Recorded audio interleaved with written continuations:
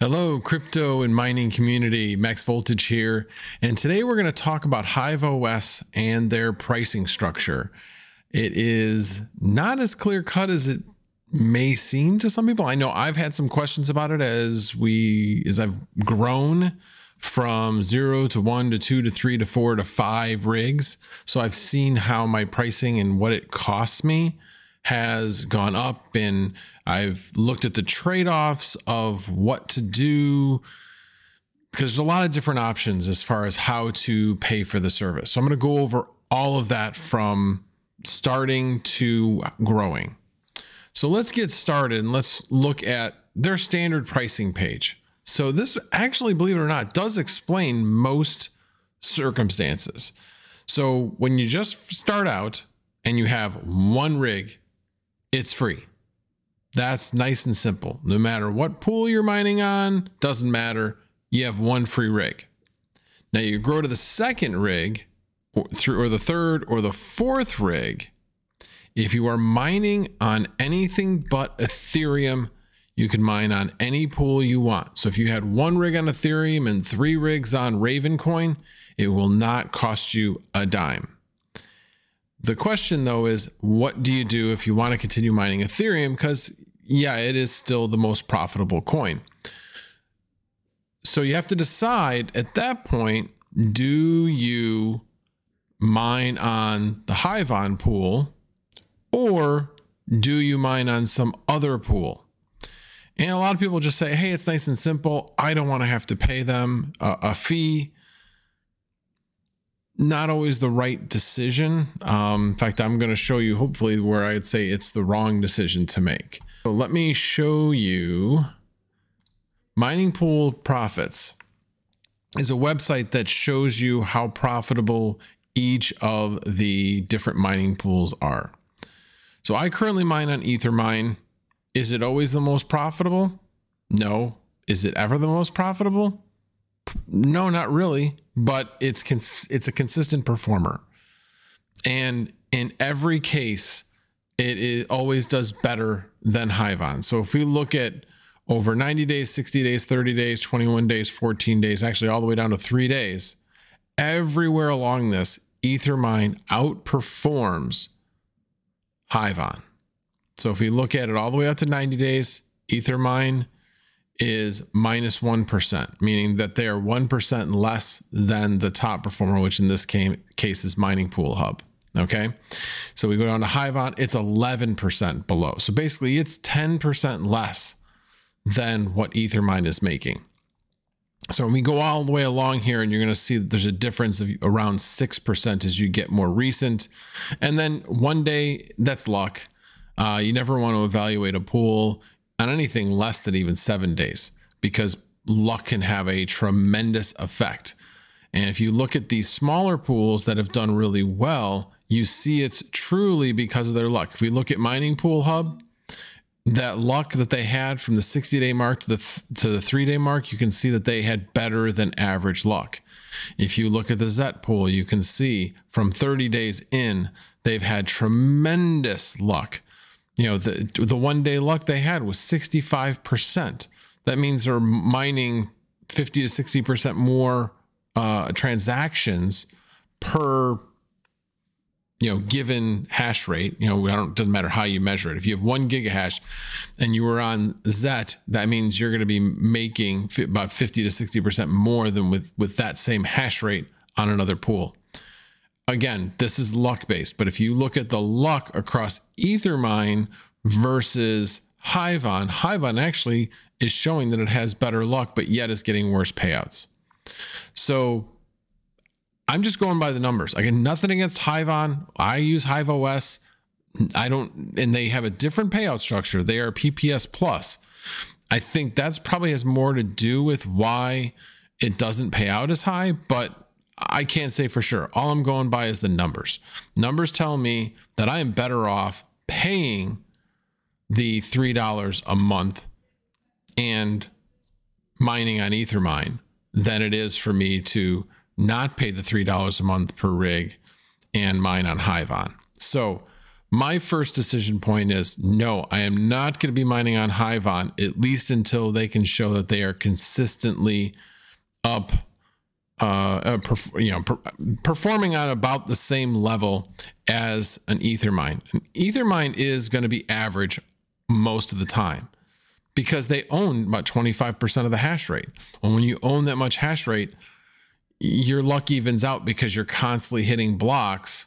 So you'll see that their luck is pretty level. I mean, you got 101, 102, 102, 102, 101, 101, 102. Yeah, I've got it kind of small, so it's hard even for me to read. I'm sure you guys probably have trouble reading it as well. But then obviously the one day they had some bad luck today. So anyway, bottom line is you're gonna be more profitable if you don't mine on Hivon and that you mine on some other pool. I mean, take your pick. Every single one of these other pools is going to be more, I shouldn't say every single, but most other pools are going to be more profitable than Hivon.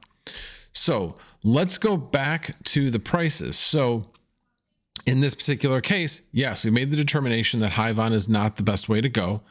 It's best to pick a different pool. And therefore you're going to be paying $3 per worker on this particular model. So you're going to have one that's free, and then you're going to pay for 3 other workers. Okay, so in that case, let's say you had 4 workers. In that case, you're paying $9 a month for 4 workers. So now we jump up to 5 workers, and now you're paying for all 5. There is no free rig at that point. Okay, so but there are a couple other options that you have when you jump up to this level.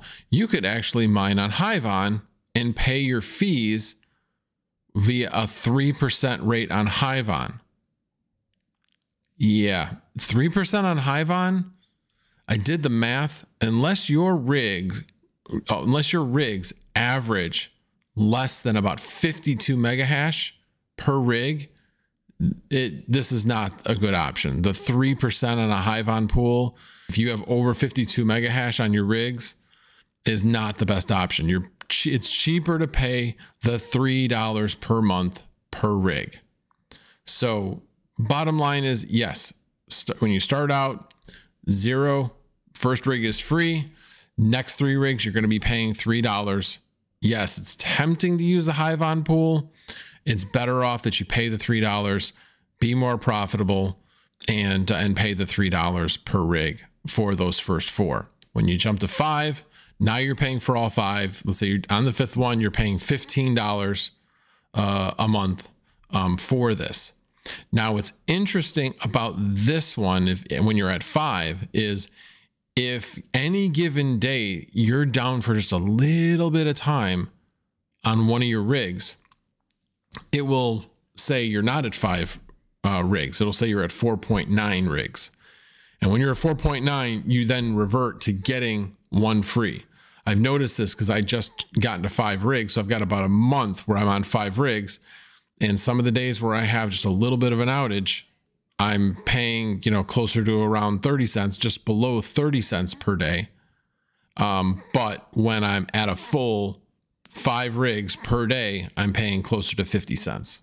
So I'm not worried about that. I believe Hive OS provides a great service. I don't mind paying for a good service to make sure that it stays in business and all that. So I have no trouble paying for the fee. But it's good to know how the system works, and it is beneficial. They are trying to make sure that you're only paying for what you're using. So therefore, if you're down for 5, 10, 15 minutes a day, that's the way their system calculates things. So just something to keep in mind. So I actually can show you this on this particular, down here, you can see, this is a single day, 48 cents, 48 cents, 48 cents. But you jump down here where it says 0.86 and 3.45. All of a sudden I'm down to 24 cents. Again, here, 1. Now here's a day. I'm almost on one of the rigs at 1. The other ones are just barely below 4. And look, I've jumped down to 29 cents from 48 cents. So Would it probably benefit me to turn one rig off for 5 minutes a day? Yeah, I suppose, but I'm not going to do that. So anyway, so that's something to keep in mind. Now the other thing is a lot of people get confused on how to actually fund their account. So, and I've run into this because there's two different places where you can fund your account. On this one, I've got the actual mining farm selected. So I've gone to billing and I can come down here and fund my farm. So I'm sending it directly into a location where it's going to pay for my rigs. Okay. So in this case, I'm doing personal address deposit and I'm doing it via coin payments, and I will just transfer it into either from my Bitcoin in my exchange to this address, or if I want to use Litecoin, I can use this address. So basically you're just doing a simple transfer. So it makes it very, very simple to do, but it's not intuitive. First couple times I did this, I was like, what is this? Doesn't make any sense to me. But the system, coin payments, generates the personal addresses that when you submit payment to this address, it will show up as a balance in your account.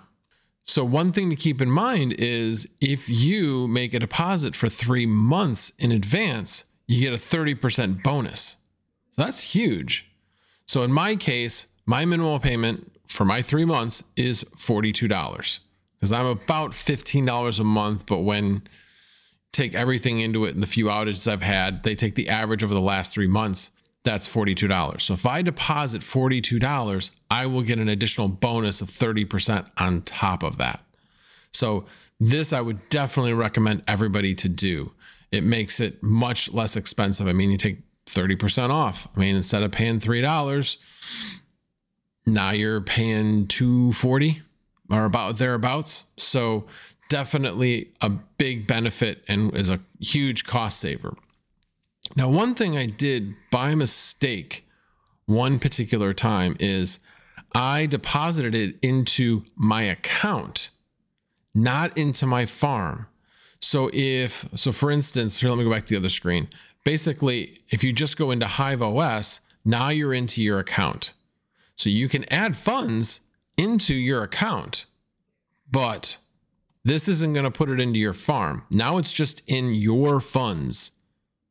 So if we again go back to the farm, you can see your funds is 0. That's where you'd be depositing it instead of depositing it directly into the farm. I just think it's better, unless you've got multiple farms, it's just better to just make sure you're making a deposit into your farm directly and you don't have to worry about reimbursing yourself. So if I again went into billing and we scroll down to personal address deposit, and then you can also do a fixed amount. But again, it says deprecated method. I don't believe that this doesn't work anymore. You have to use your personal address. Now, my deposit, this is taking funds from your account if you deposited it there first. Like I said, I did that once by mistake. I was very confused. Wait a minute, I have funds in my account. How are you telling me my farm doesn't have funds? And then I finally figured it out. Oh, I need to transfer the funds from your funds to the actual farm. So don't make that mistake. Just deposit it into your farm and be done with it and make it easier. So that's another thing to keep in mind. And I wanted to also highlight that there are a number of other sources of information that you can look for. So if you look up here, there's a billing frequently asked questions. It answers all kinds of questions for you. For example, one of the things that I've heard asked, okay, what if I'm mining on one card on Hive and the rest of them are on a different pool? Well, then that means you're going to be paying for seven GPUs worth of that particular rig. You'll be paying that fee because they basically will prorate it by the number of GPUs on Hive versus another pool. So you can't, you're not supposed to be able to trick the system by mining on one card on Hive and the rest on another pool. Now, I have heard from people that if you are dual mining Ethereum and ZIL, that somehow does trick the system to thinking that you're not mining Ethereum, that you're in fact mining ZIL. I have not verified that. I'm just telling you that that's what I've heard. So, and I've heard that from a direct source, not a friend of a friend. This is somebody that specifically told me that they have not been charged for it. So just something to also keep in mind. So again, there are a number of different sources of information. There's frequently asked questions, there's forum posts, there's lots of different information that allows you, this is the frequently asked questions. So there's a lot of information out there as far as how your particular situation will be handled and how much you will be charged. So I hope that clears it up quite a bit for people as to how are they getting charged. Sometimes I think Hive does get behind as your situation changes and you might add or remove things, but they will eventually catch up. So keep that in mind. So anyway, well, thank you very much for tuning in, and I hope that cleared up any misconceptions or misunderstandings as to how they handle billing. If you have any questions about this, please put them in the comments below and I'll do my best to clarify anything that was in this video. Also, if you like this kind of content, please like and subscribe and hit the bell notifications to be notified of future videos. Again, thanks, and have a great day.